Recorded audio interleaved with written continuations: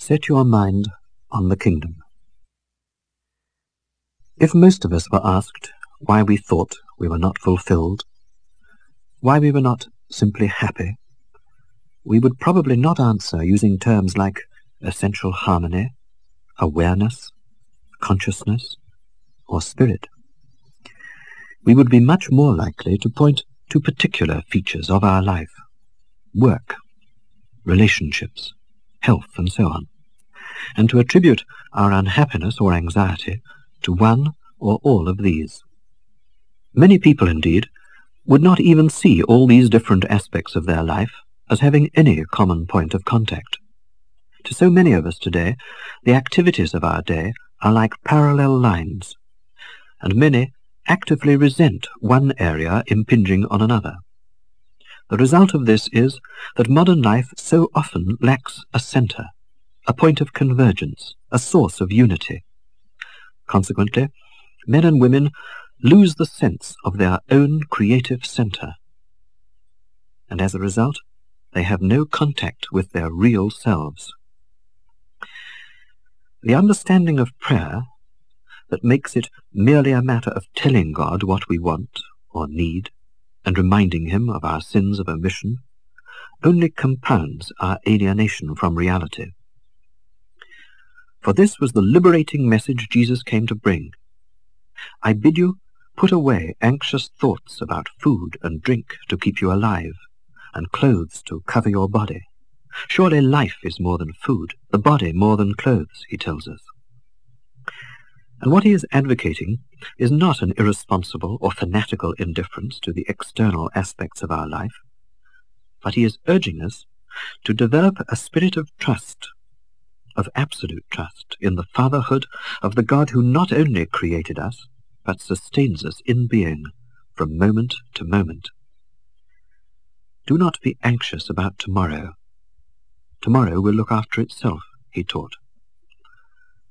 Realize yourself, that is, in the present moment, because your happiness and fulfillment are here and now. To trust another is to renounce self, and place your centre of gravity in the other. This is liberty, and this is love. All these things, said Jesus, of the material concerns of life, are for the heathen to run after, not for you, because your heavenly Father knows that you have need of all of them. The trust which he calls on his followers to have in the fatherhood of his Father is not the immature, childish presumption of getting what you want simply because you want it. To trust in God means to have turned ourselves fully towards another. And if we've done that, we have transcended both ourselves and our wanting. In this experience of transcendence itself, we receive more than we could ever have asked for, or ever have dared even to want. Set your mind on God's kingdom before everything else, and all the rest will come to you as well. The proper ordering of our external activities can only be achieved once we have re-established conscious contact with the centre of all these activities and concerns. This centre is the aim of our meditation. It is the centre of our own being.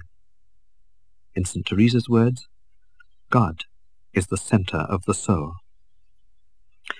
When our access to this centre is opened up, the kingdom of God is established in our hearts. That kingdom is nothing less than the present power and all-pervasive life of God himself, permeating all creation. And so, in the words of John Cassian, he who is the author of eternity would have men ask of him nothing that is uncertain, petty, or temporal. Not because he does not want us to enjoy the good things of life, but because we can only fully enjoy them when we have received his gift of himself from whom all good things come, who is goodness itself. The proof of his generosity is also what St. Paul calls the ground of our hope. It is the love of God flooding our inmost hearts through the Holy Spirit he has given us. This is not an experience reserved for the select few. It is a gift to you and me and all men and women.